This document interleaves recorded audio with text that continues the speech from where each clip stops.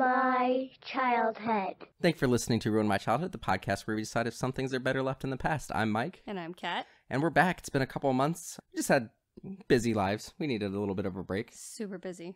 Been working like 60 hours a week. Yep. A lot of working, a lot of travel. Katrina's been out of town almost every weekend for the last almost 3 months. Yeah. Pretty close. It's been a lot. But this it's is the good. first weekend I was home for about 6 weeks. Yeah. But it's good.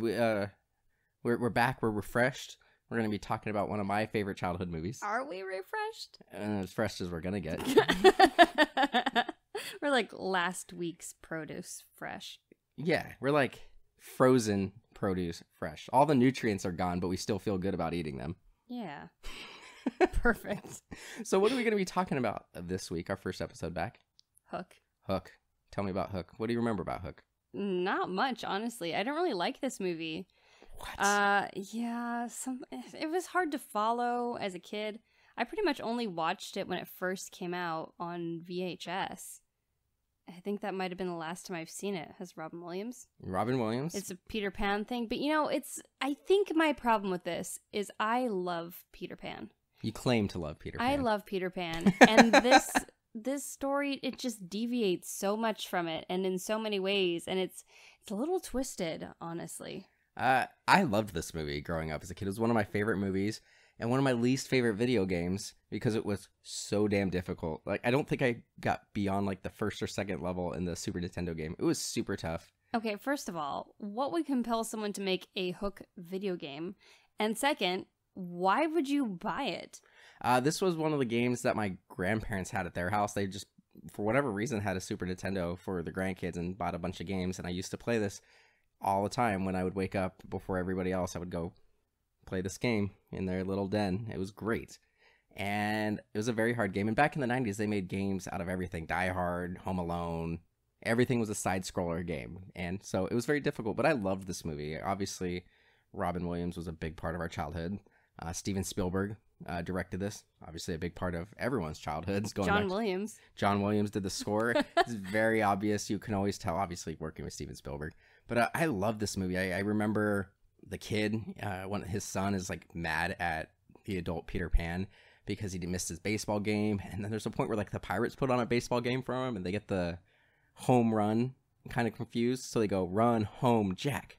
Run home, Jack. And I remember Bob Hoskins is Smee, and he's like, Smee, what about Smee? Smee's me. And I just remember loving this movie, and Dustin Hoffman as Hook is great. I'm really excited to go back and watch this movie. It's been, I don't think I've watched it since I was in high school, maybe? I'm feeling lukewarm about it at best. I'm really excited. Steven Spielberg is top 3 to 5 directors in my book, and there's very little he can do wrong in my book. So I'm ready to go back and watch this. All right, let's do it. Oh my God, where are we going? To Never Never Land. Robin Williams. So happens, I am a lawyer. Kill the lawyer! Julia Roberts. Hello. Bob Hoskins. I give you Captain James Hook! And Dustin Hoffman Hello, children. as Hook. Rated PG. Parental guidance suggested. Starts Wednesday at a theater near you. We're back. We just watched Hook, and I didn't realize how long this movie was. It's almost 2.5 hours long. It's very long. It's 2 hours and like 26 it feels minutes. long. And you don't get to Neverland until like 35 minutes in. Yeah. But maybe I'll just summarize it real quick. Is that what I should do? Sure. All right. Pretty simple plot. Peter Pan decides that he wants to bang Wendy's granddaughter. It's pretty messed up. We'll get into that. But he decides he wants to come back to the real world I can never say real world. Yeah, you need to slow down, buddy. He comes back to the real world and decides decides to grow up. He becomes this businessman. He's in like acquisitions and mergers, as everybody is in the 90s. And he kind of forgets what it's like to be a child. He's not a very good dad. I mean, he provides for his family, but he's not there emotionally. And he goes to visit Wendy, and Captain Hook kidnaps his kids, and he has to go back and remember what it's like to be Peter Pan. Wow. As an adult. Does he leave that job at the end? No, but he decides he needs to have a healthier work-life balance. Got it. And stop killing the middle class by building massive corporations. Yep. Well, and this has a little bit of a green friendly endangered species thing. Like he freaks out. What causes this whole movie to really kind of happen is while he's in London, he gets a call from his coworker and basically says they found like some rare barn owl on the property that their company's trying to purchase to build some giant corporation. And he loses it on his kids because they're just making a ton of noise trying to get his attention, and he just screams. And Wendy, who's played by Maggie Smith, just looks devastated. Like she looks like she got shot in the chest. Like, oh, Peter's yelling at his kids. And that's what kind of starts the movie. And I kind of feel like Wendy's a witch and caused the whole movie. I really don't know. What do you think?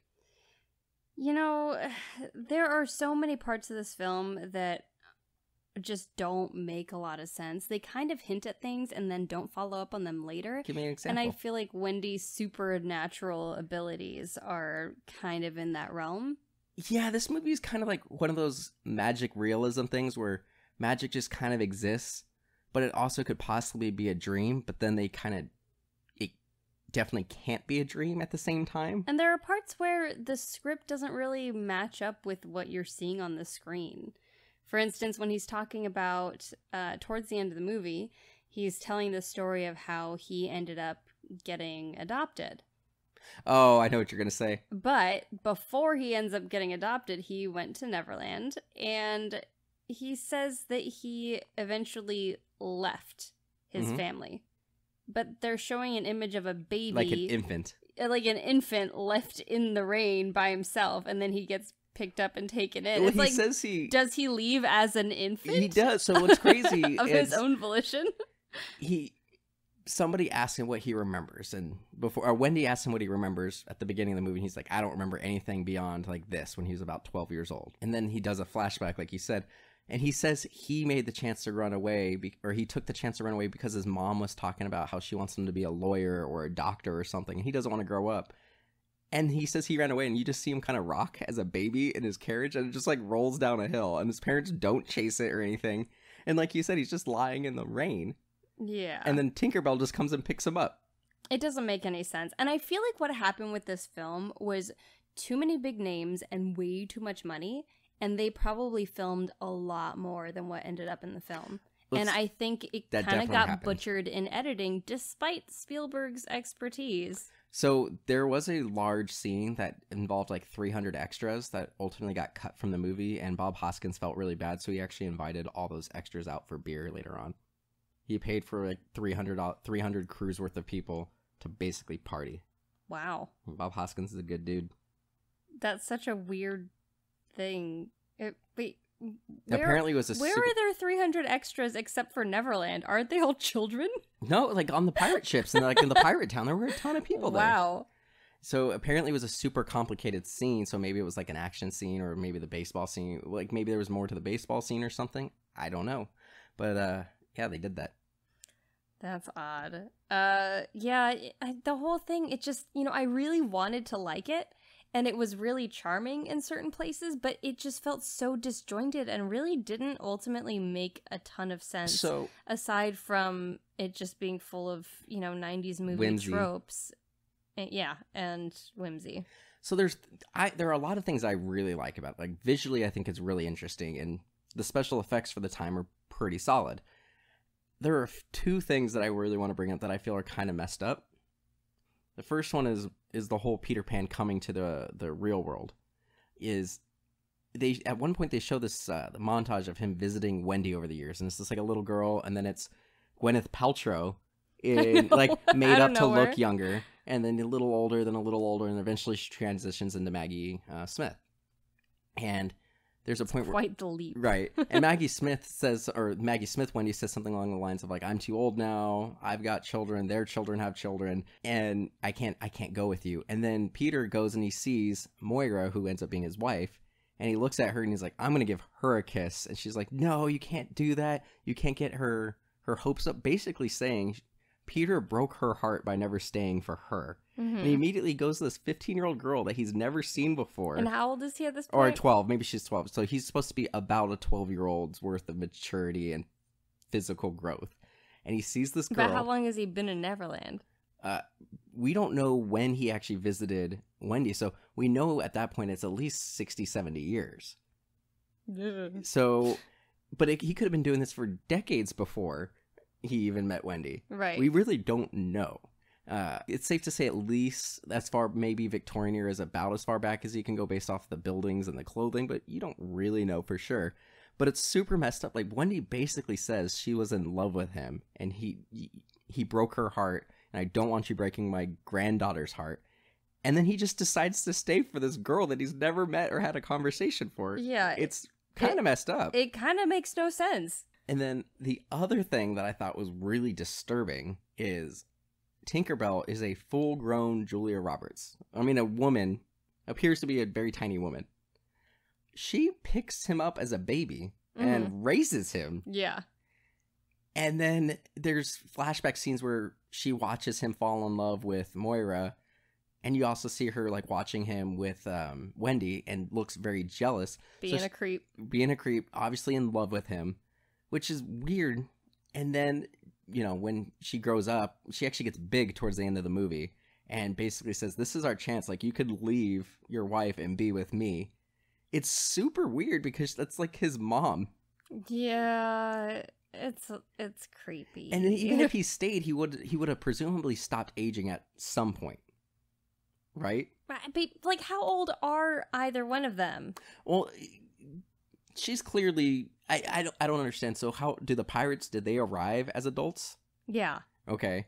But he arrived as a baby and continued to age and then eventually stopped. I guess you stop at about 12. You know, I think Neverland is just full of dead people. Yeah, it could be. A lot of people think that Peter Pan is really just about dead children. Like, you never grow up. Yeah, maybe. Because you you're died. dead. But it's just odd. It's odd. But it's just super disturbing Why how is it obsessed. just dead orphans and pirates? But maybe they're not actually dead because they can come and go. Is it... Did Wendy and John... Is it John? No, it's Wendy, Peter, and Michael. Did they die and then get resuscitated and that's how they come back? I don't know. None of it makes any sense. How they get there, how they get back specifically, why some people stay, why some people don't. Yeah. Right. Well, and then the other thing that doesn't really make sense about this movie, besides him not remembering, which because he grew up and he lost the childhood in him, is when he gets there, his training regiment, like, it's supposed to be 3 days. Hook gives him 3 days to train and become Peter Pan again so he can have his war. So even you buy he remembers and he learns how to be a child in his mind again, physically he is still a 40-something-year-old man. How is he doing flippy flips and sword fighting and... He can fly. He can fly, but still, like, there's points where he just jumps and does a backflip off of things. And even when he gets back into the real world at the end of the movie, he's able to, like, flip over a wall. He doesn't stick the landing, but he's still physically, like, vaulted over the wall. Age is a state of mind. I guess. I guess he's doing the same hallucinogens as Jack LaLanne. Right. And Smee ends up back at the end of the movie as, like, a snow scraper dude. A snow scraper dude. And it seems like Wendy settled for a lost boy. Like, a lost boy left with her, and she, like, married him, I guess? Yeah. They don't really explain. There's this old guy who's crazy, who lost his marbles. And he alludes to a lot of things in Neverland, and then at the end, he actually ends up getting his happy thoughts back because he has his marbles, and he flies. But they never really explain what his relationship is to anybody. No, they don't. Maybe if it was explained, it was probably in one throwaway line, and we missed it. Maybe. But what did you think about Dustin Hoffman as Hook? I loved him as Hook. He was amazing. He was definitely a strong point in the film. His acting is incredible. The character was definitely slightly more well-rounded than a lot of other versions of Captain Hook. And also, is he a little bit gay? All pirates are a little bit gay. But I feel like he and Smee have a rather old couple type relationship. But it was also kind of like that in the Disney cartoon where Smee just kind of, and also like LeFou with Gaston, where they just have a smaller little henchman that just dotes on them. Yeah, but in the new Beauty and the Beast, LeFou is gay. Yeah. Gay for Gaston, especially. Yeah. So, I don't know. This movie, Smee kisses him on the cheek as like a comforting pat sort of situation. Oh, that's true. He did. Yeah. I think they're a little gay for each other, Possibly. which is kind of nice to see. Hook is depicted super vain. in a somewhat positive light on the big I screen. guess.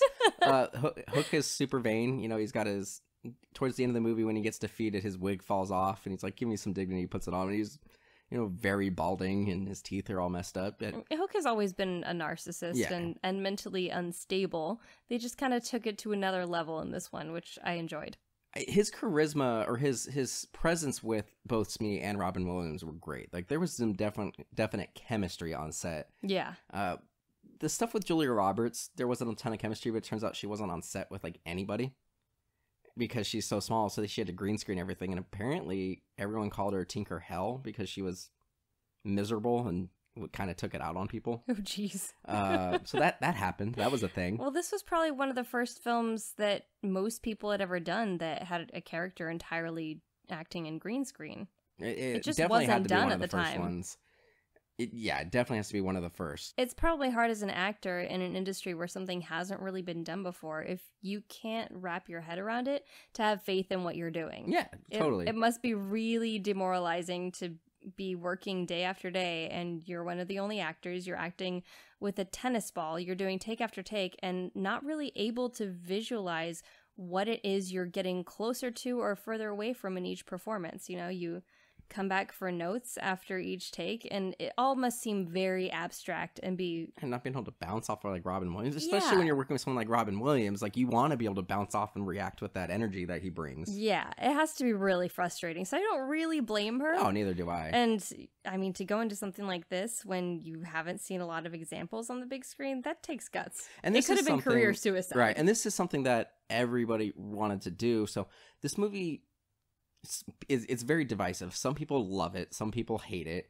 Even Steven Spielberg says that he was disappointed with the final result in the movie, and there were points where he talked poorly about the film, but he said the reason, his favorite thing about the film was this is where he met Robin Williams and became his like best friend. So they were really, really good friends. After this movie, when Steven Spielberg was filming Schindler's List, I totally forgot the name of that movie for a second. When he was filming Schindler's List, he would get super depressed, and the crew would getting super depressed because it's a really dark subject matter movie. Yeah. So he would actually call Robin Williams. Robin Williams would go on speakerphone and just tell jokes and, you know, for 10, 15 minutes to lighten people's moods. Mm-hmm. So when Robin Williams passed, Steven Spielberg finally kind of is like, you know what? I don't hate this movie anymore. I don't regret making this, because if it wasn't for this, I wouldn't have had that friendship. Yeah. So and I think I'm that's sure good. there's a director's cut somewhere out there that actually makes sense.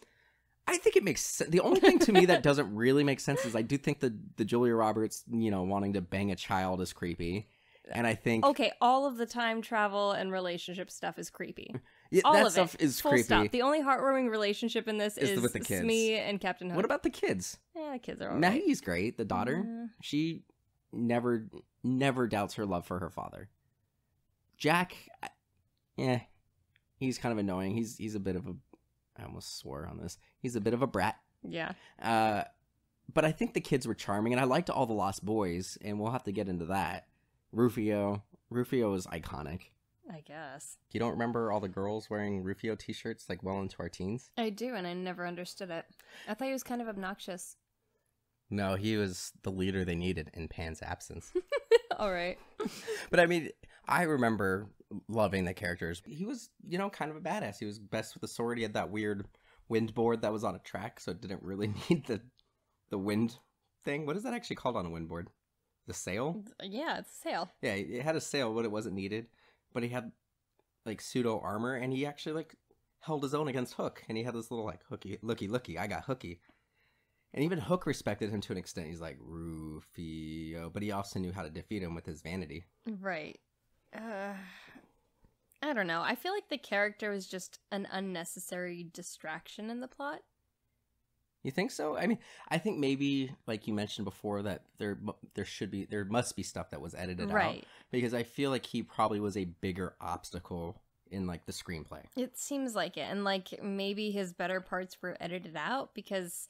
From where I'm sitting, he just looks like an egotistical little kid. Well, and that is one of the few Robin Williams scenes that we get. Because honestly, Robin Williams is the perfect person, at least in 1991, to play an adult Peter Pan and, you know, somebody who needs to be able to channel their inner child. Robin Williams was perfect for this, but they didn't, because he's playing this uptight person for most of the movie, and even once he becomes Pan, he becomes childlike initially, and then he becomes a little bit more adult-like when he realizes he has to save his children. So there's not a ton of rapid pace Robin Williams stuff, except for one scene with Rufio where they're exchanging kind of insults back and forth. Yeah. And they start getting a little bit more childish as it goes, but he says something along the lines of like, "You're a paramecium," and Rufio's like, "What is that?" And he goes, "A paramecium is a single-celled organism with no brain who has Peter Pan envy," which, you know, which I thought was great because he has the childlike stuff, but he also has like, he's basically making a penis envy joke. Yeah. Which is some, you know, slightly adult humor. So he's kind of blurring being a child and adult at the same time, which I did like that. I don't feel like we got a ton of Robin Williams, you know, shtick in this movie. Well, and I don't think there was room for it in the movie, so that's totally fine with me. We get a lot of the same. I don't know. It sounds terrible because I love his work, but there are so many times when he ends up playing the same character in those moments. You're right. Absolutely. Between, you know, the genie and Mrs. Doubtfire and everything. Like, even in Mrs. Doubtfire, which is great and is a live action movie, he does a lot of the same stuff the genie does. Right. Yeah, so I think it's fine to have a slight departure from that, but yeah, I mean, I doubt Spielberg is somebody who's like, "Hey, just ad-lib everything. Let's just go." Yeah, every scene in this film, there are really enjoyable parts, but there are also parts that don't quite feel finished. Like, there's just so much happening constantly throughout the entirety of the film, and so many different subplots, and so many characters that it kind of gets overwhelming for me. I kind of feel bad for the daughter, because they didn't really give her much to do. No. Jack got a lot more with it, and they basically used the daughter as a way to pit Jack against the dad. Yeah. Like Hook specifically says, well, he went to her play but didn't go to your baseball game, and her love for the family never falters, where Jack actually ends up dressing up like Hook and like agrees to be Hook's son at one point. Jack is not a very good child, and I think he gets way more credit than he deserves. Yeah, because he's kind of like, I understand he's disappointed that his dad didn't come to his baseball game. I do get that. But he was like an on the plane. You can't say Oh, he was a butthole on the plane. And, you know, he's like throwing a baseball against like the roof of the ceiling of the cabin. Yeah, but whose fault is that? It's definitely the parents' fault. And then he has this thing where I don't remember exactly how it goes, but basically he calls out Robin Williams for lying. And he goes, "Hey, my word is my bond." He goes, "Yeah, junk bonds," kind of thing. So he's like completely disrespectful to his parents the entire movie. Yeah. When his dad's obviously freaking out about this merger on the phone, he's like, "Somebody shoot me!" He's just like, bang. Yeah. He's like, I like the character's wittiness and that he's quick on his feet, and I think he was really well acted. But yeah, the character's not a jerk. He's not a good guy. He has very few redeeming qualities. The other thing I didn't get, and this was towards the end of the movie, after they defeat Hook, they defeat him in front of the giant crocodile. And of course, you know, they do the thing where the hero lets their guard down for a second because they think the bad guy's defeated, and he kind of sucker punches him with the hook and like scrapes his arm, but then does a wild swing and like gets the hook inside the alligator's body, which is just set up to be like a giant clock tower. Mm-hmm. The alligator or crocodile falls down. You only see its head move once. Like, you see it kind of tilt down, and then the whole body falls. And Hook just kind of disappears. Right. And, did he climb up inside? right. And then the crocodile burps, but it doesn't move or anything. No. Like, what happened? Yeah, it's just one of those parts of the movie that just doesn't make a lot of sense. No, it doesn't. What also doesn't really make sense to me is, like, once Peter transforms back into Peter Pan and sort of remembers everything a little bit better, it seems like he also really just doesn't care about anything else. And in that regard, I don't know, like, how does he still parent or go to work or continue with his life when they go home? I think I do get what you're saying, but I think what happened is initially he gets completely overwhelmed by being Peter Pan, and he reverts to like a childlike nature. And it isn't until Tinkerbell brings up his wife where he kind of is like, oh, I'm an adult. And he Yeah. starts to go through, and even while he's kind of having fun fighting the pirates until, Rufio dies or his daughter screams, then he kind of snaps back into it. So he's definitely distracted. And I think being in the real world, eventually over time, he'll start to settle in. Like, he's obviously going to have his job. But I think he realizes his family's more important, which is good. But you're right. He's definitely a different person when he comes back. Yeah, they're just two extremes, and you see very little of those two sides being integrated into one cohesive, functional character. And it's almost like in the first Iron Man movie when Tony Stark comes back and he just is like, oh, we're not going to do weapons anymore. Mm-hmm. And that's what that company did. Like, what happens to this character afterwards when he's not a cutthroat lawyer? Right. Something's going to have to change. Maybe he goes and is a lawyer for, foster kids or something like that, taking care of kids in the foster and adoption agencies or whatnot. I don't know. But you're right. His life will fundamentally have to change because he is a fundamentally different person at that point. Yeah, and I don't know. I mean, I think if I went from being married to one version of him to suddenly having the other one, that's a little off-putting. But she also, throughout the whole movie, was talking about how adventurous and how funny he was and how much it was like being married to a child initially. And they allude to it a lot that it seems like the change happened over the course of like once Jack was born. Mm-hmm. And I think it came from he says something along the lines of like, I always wanted to be a father and I always wanted to support my child. And I think he got into that role because he thought he was doing what needed to be done to take care of his family. Right. Because they mentioned that he promised Wendy he would visit her every year. And then they say, but it's been 10 years since that last visit. Right. And she is bitter. And she is. Well, and we should get back into the... I want to talk a little bit about the Lost Boys again, but I think we should get back into the supernatural Wendy. Yeah. Because, she's always like, oh, like every time he's kind of mean Mm-hmm. to his kids. But when she kind of has this like look like something's going to happen. Yeah. And then they're at her charity event and Hook is going through and kidnapping the kids and everything. And the curtains at her charity event just like the windows blow open and wind goes in, curtains are billowing. And she's just like, oh, like she looks like she's either climaxing or like, I don't know. Like when we were watching it, I went jizz in my pants. Like it's just like she knocks over a drink. Right. It's just this whole thing.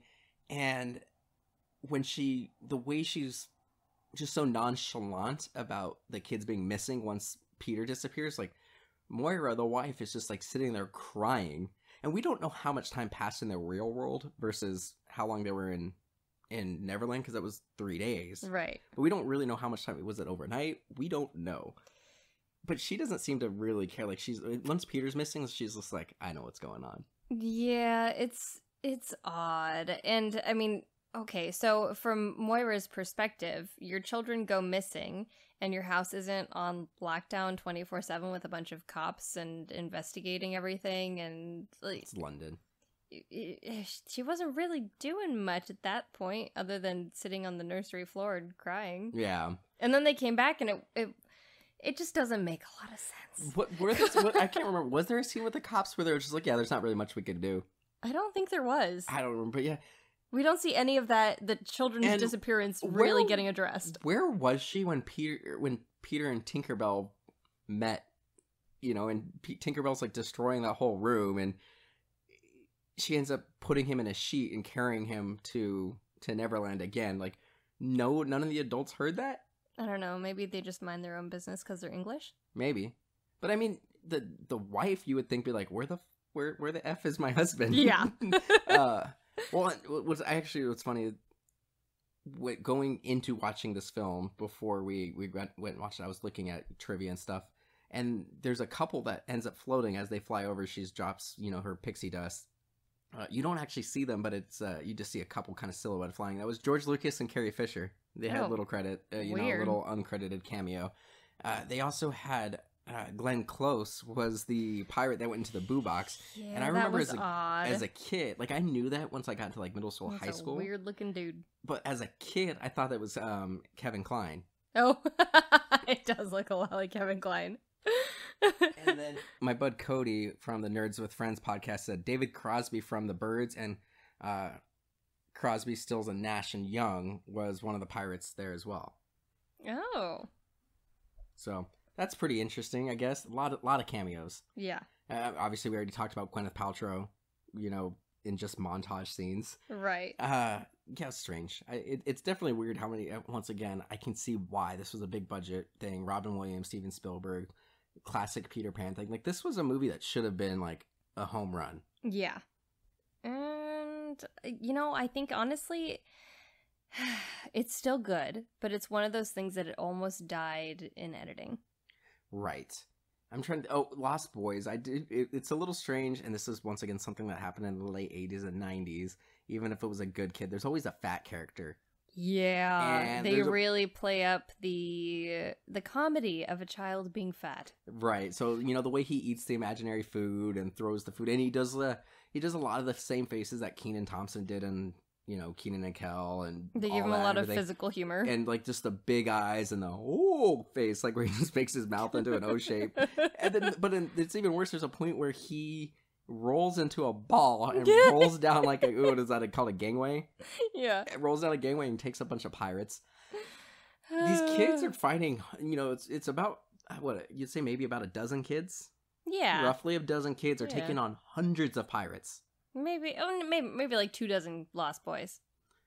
Yeah, maybe total, but the only ones that we actually ever see actually say anything or do anything is about a dozen of them. Right. Those were really fun scenes, and those kids were actually all really, really good. And I loved the scene when Tinkerbell finally is like, this is him, like, this is Pan, and you guys got to train him. And you see, like, the little black boy that goes up and he, like, starts pinching his face and rubbing his cheeks, and he's kind of squinting, and then he gets this big smile and he goes, Peter, it is you. I see you in there. And you see him go from this, like, quizzical to pure joy. Like, kids were really good. They were really solid. And those scenes are so much fun to watch because you can just see how much they were really enjoying themselves filming it. Makes you kind of sad now because now they're probably all, like, washed up and broke. Well, hating their just parents. a couple years ago, it might have even been last year. Let's see, it came out in 91. So yeah, about 3 years ago in 2016, they had the 25th anniversary, and all the Lost Boys got together for a photo shoot. Oh, really? Yeah, and they all looked really happy, and they all looked like there's videos of them, like, hugging each other, and they looked really happy to see each other. Aww. And they talked about how much they loved being on this film. Nice. But yeah, the training montage was great. I loved the whole, like, imaginary food thing. Although at that point, I figured a couple days had gone by, so he went like a whole day or two without eating. Right. Because the only food that was there was imaginary. I mean, it's pretty crazy that they all build their little mini civilization that they do. Yeah, it's awesome. They have it all together, and it's pretty organized. The mermaids are kind of weird. Like, I think Neverland is very realized, and they refer to the Indians. We never see them, and Captain Hook says something along the lines of, like, I'm tired of killing Indians and Lost Boys. Oh, jeez. I want a real fight. But I love how you see as they're flying over, you see, like, part of it is covered in snow, part of it's desert, part of it is rainforest, and it goes through really, even in the Lost Boys little town, you can see as they're going through the little skate park thing, the whole topography and ecosystems change in this small little area. I think that's a really cool little way of visualizing that. Yeah, it's fun. I mean, visually, it's a fantastic and gorgeous film and beautifully shot. So it really has that going for it. And the scenes with the Lost Boys, I think, are genuinely enjoyable no matter who's watching them. I agree. Let's see. Anything else you want to bring up? That's pretty much all I've got. I do have one problem with the Lost Boys. Rufio dies. Right. And they refer to Lost Boys being killed. And Peter Pan has a scar and on his left side, which he says, oh, it's where I got my appendix removed. It's the wrong side. Yeah. So clearly it's not, and that was just a story someone told him. But we know that Peter Pan cut off Hook's hand. Mm-hmm. We know that Lost Boys are killed by these pirates. Yeah. We see Rufio die. Peter Pan has child soldiers. No, we don't have no hashtag Peter Pan 91 like we had Coney 2012. It's not okay. No. And they're not getting anything out. They literally do it just to fight. Like, it's not like they're defending their turf or anything. They just fight each other. Yeah, of all things to have a problem with in this movie, I think the child soldiers are probably the least of my worries. What's the biggest problem? The interspecies erotica. That's also marrying the pseudo sister's a little weird. Well, it's not a pseudo sister because he wasn't adopted by Wendy's family. It's just weird. It's just weird that it's really messed up that he actually had a relationship with Wendy. So I agree with you. It's a weird movie. Ruin your childhood or not? I mean, I didn't like it that much as a kid, so I think I like it a little bit more now. I'm torn. I still enjoyed the movie quite a bit, but I'm surprised that I was able to watch this as often as I did as a kid, because this is a long movie. It is a very long movie. And it takes a long time. It takes 35 minutes before Hook shows up. Your parents probably loved that. Right. Something to And occupy I love this you. movie all the time. Like, I watched it all the time. I really love this movie, so... But yeah, I don't know how I watched it as a kid, but I enjoyed it. I do see some of the criticism that I've read online over the years. Right. Over the last 20 years, I have seen a lot of criticisms, and I do get them. I still like the movie, though. Good. So, did not ruin your childhood? No, but it's tarnished slightly. Like, it's Aw. aged. It has It's a little aged. dusty. It's fine. What are we covering next time? Darkwing Duck. Darkwing Duck. Yeah, Disney Plus started. We're very Let's excited. get dangerous. And yeah, Darkwing Duck. Let us know what you guys think about Darkwing Duck on social media. You can leave a voicemail. What y'all remember about Darkwing Duck, Yep. if all that. anything? Yep, if you remember it. The And, good, the bad, the ugly. Thanks for coming back to us. If this is your first episode, thanks for listening. You can check us out on Twitter, Instagram, and Facebook at MDXpods. If you want to support the show, you can go to patreon.com/MDXpods. Thanks for listening. Thanks for listening.